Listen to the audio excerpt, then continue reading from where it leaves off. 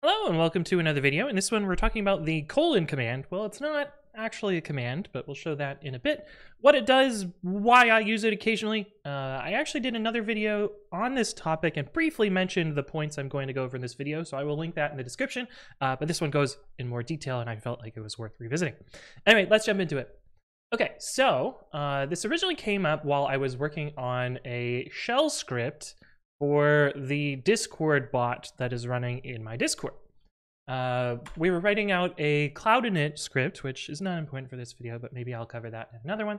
And I was using this colon command and some what looks like comments. And normally this actually kind of acts like a comment, but it's a little bit different than that.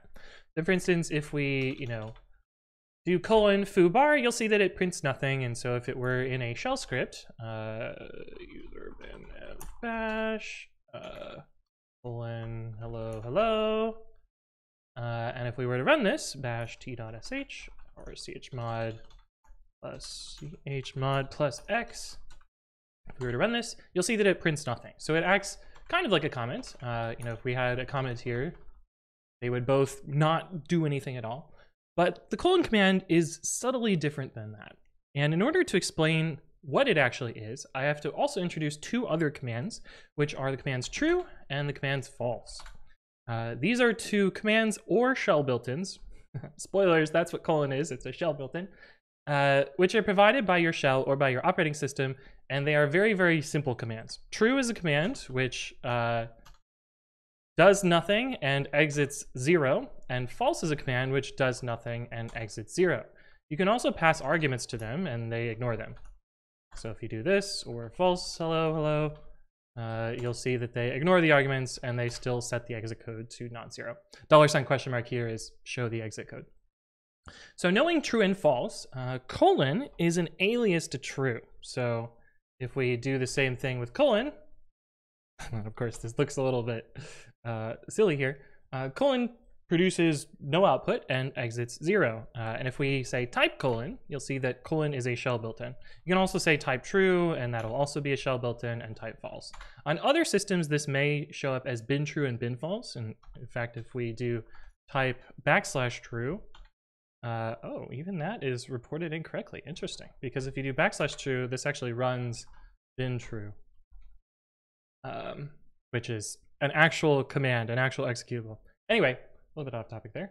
Surprised that this, anyway, this is a little trick that I learned actually from chat. If you put an escape sequence somewhere in your command or escaped letter, it'll bypass alias expansion, which is kind of a weird little thing. Anyway, so colon is an alias for true. So why would I use colon over a comment which doesn't actually perform any execution? This is just parsed and ignored, whereas this is actually run. The reason that I would use colon is, if you look at the script again, I'm running in a bash strict mode, EUO pipe file. I did another video on that. I'm going to forget that one in the description though.